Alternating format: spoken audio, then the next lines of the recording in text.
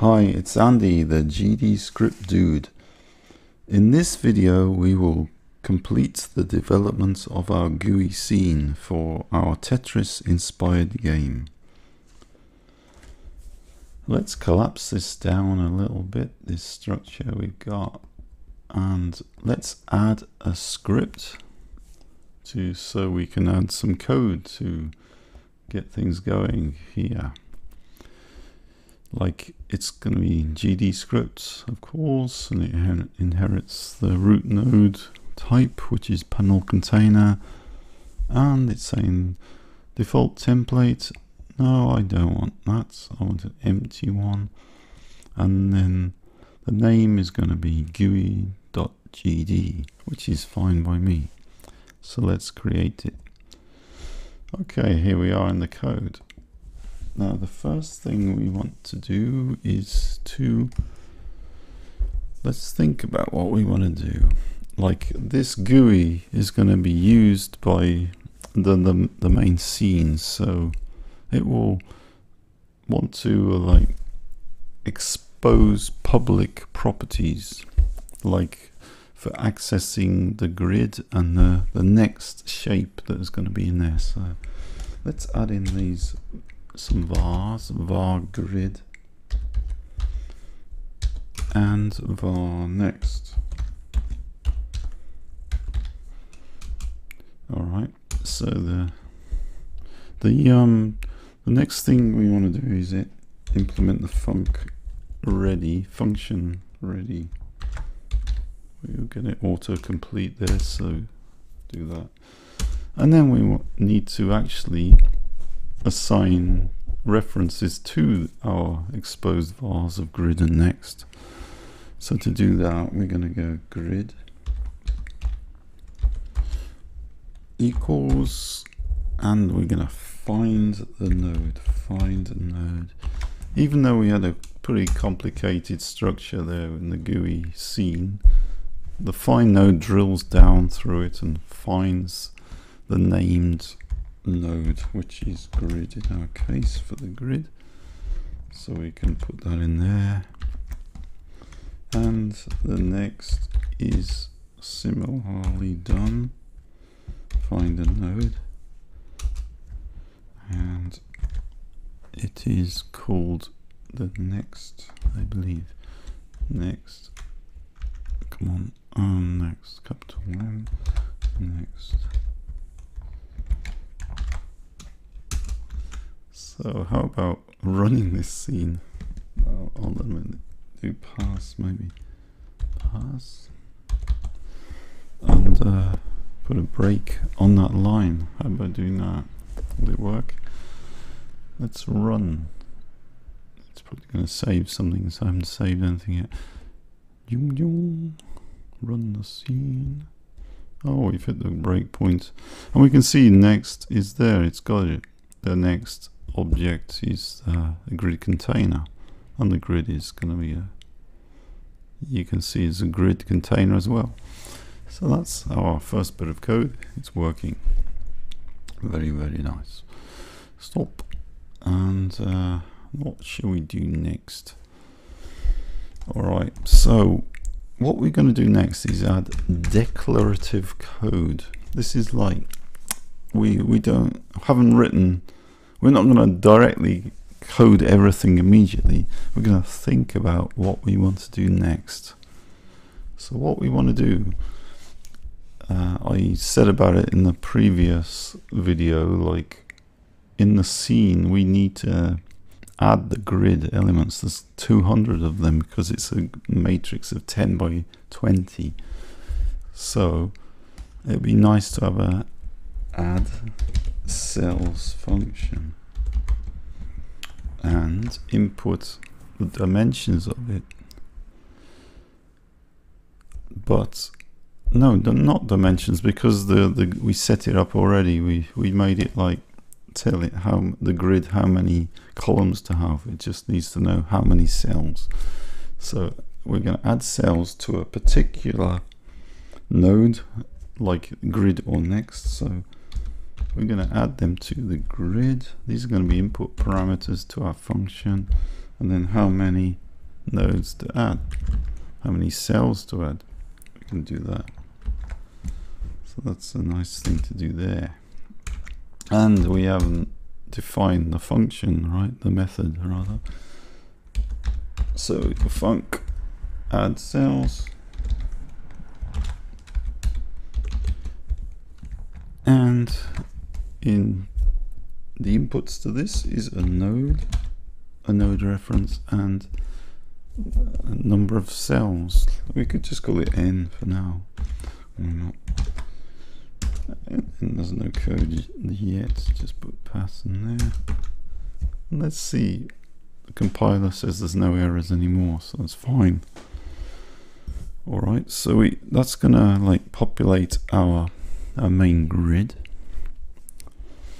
And then there's the thing we want to do.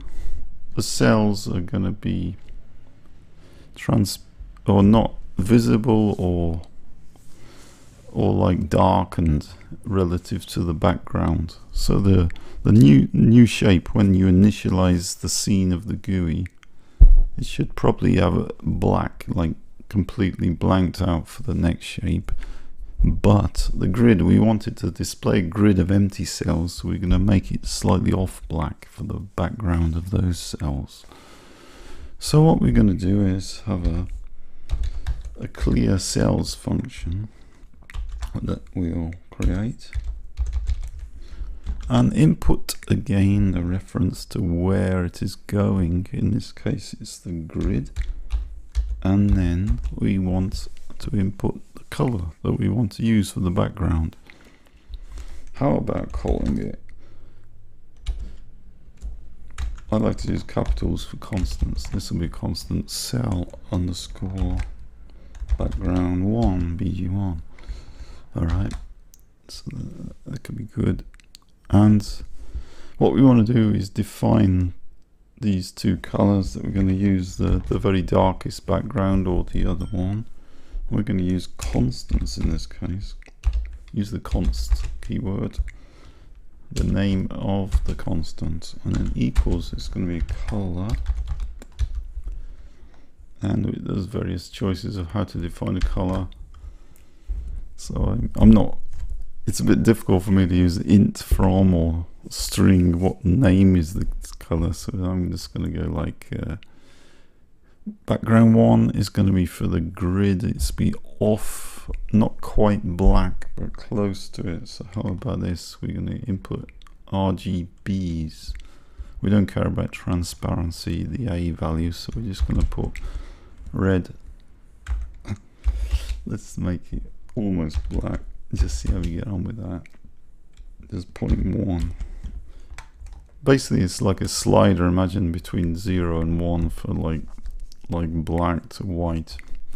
We're gonna make it like almost black but not quite, so we can see the cell position, you know, as a square. And then we can do another one for the other one, for the shape. Let's call it cell background 2 bg2 equals color,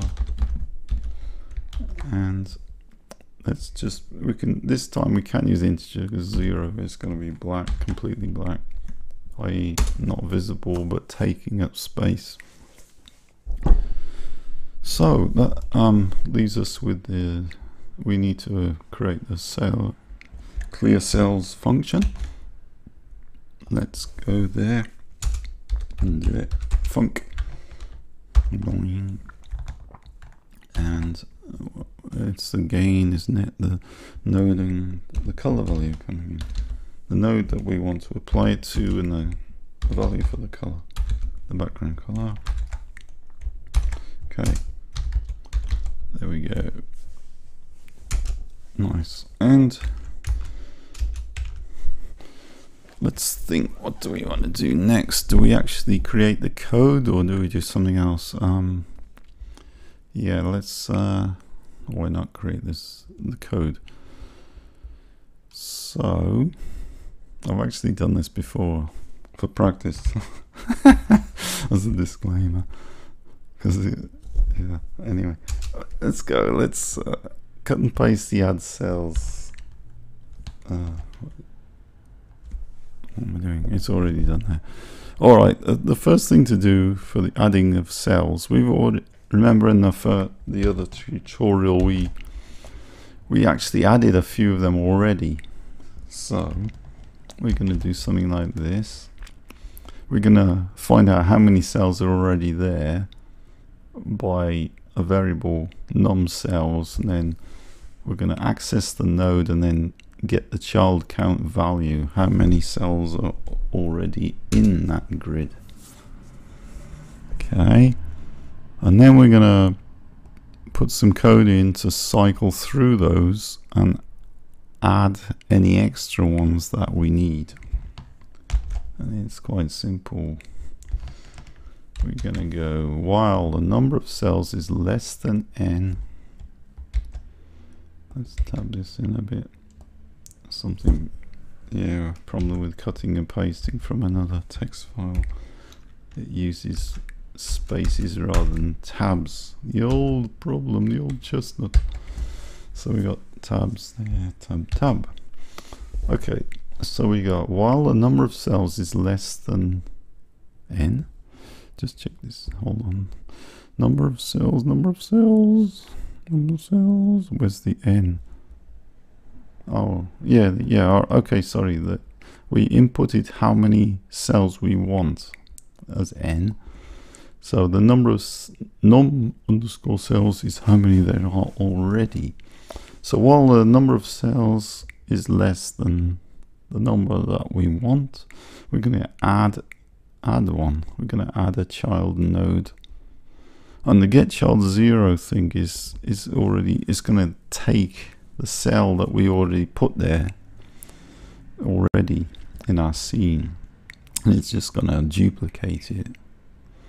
So we don't have to do anything too fancy. We're just going to copy them, basically duplicate them and keep going, and we add one and then increment the number of cells, the count, and then until it hits our required number of cells, it will keep going. And then after all the cells are added, like the 200 that we've said there, it will stop doing it and it will be done.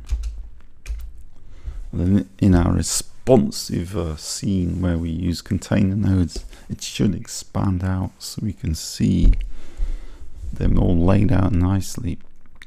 Alright, so that's the add cells, so we've done everything we need to do. Yeah, that is all of that function done. So the next one is clear cells. Clear cells. Of course I've done this already, so let's cut and paste the code from that. Oh, we've done it there. So the actual the body code for this is replace the parse with this code. Again, we got spaces. Let's get rid of our spaces tab. Is it okay here? Let's check. Delete tab. Add another tab. Okay, so the clear cells, it has the node that it's applying to, and then it's going to make the background color the color that we input, like black or not quite black. So it's going to go through all of the cells within the grid node and make the way to make the background or the effect of the color change is to modulate. You can see it in the inspector for a node. You know, you can modulate the color quite easily in this way. So we go cell.modulate property equals the inputted color. So this is going to whiz through the grid cells, all of them, and make them the color modulated by cell BG1, which is off black, almost black but not quite. All right, so that is that bit of code done. And what are we going to do next? We're going to add, we should add more to the ready function. So we've handled the grid, How about running the scene? What happens? What's going to go on here? Oh, look at that, it's worked. Although the size of this is not quite right. But yeah, you can see that our grid has got like a lot of cells. They're all black background, and then the next thing we need to tackle is this one where we're going to make them disappear. Have I got these colors right? They're in the right way? I don't know, maybe. Let's see. Anyway, the next one is to, in the ready function, tackle the next grid. So we're gonna clear the cells of the next grid. Let's do that. We don't need to add them because they're already there. So let's just clear them. Clear them. Next, clear the cells of the next grid using this function here, clear cells. So we go, let's see what happens. See, it's worked. They've all disappeared. Perfect. So I think I'm gonna stop this tutorial now, and in the next tutorial we will improve this and try to finish it off with button responses in code and an about dialog, which we need when we click on the about button. So see you in the next video, and please subscribe to my channel.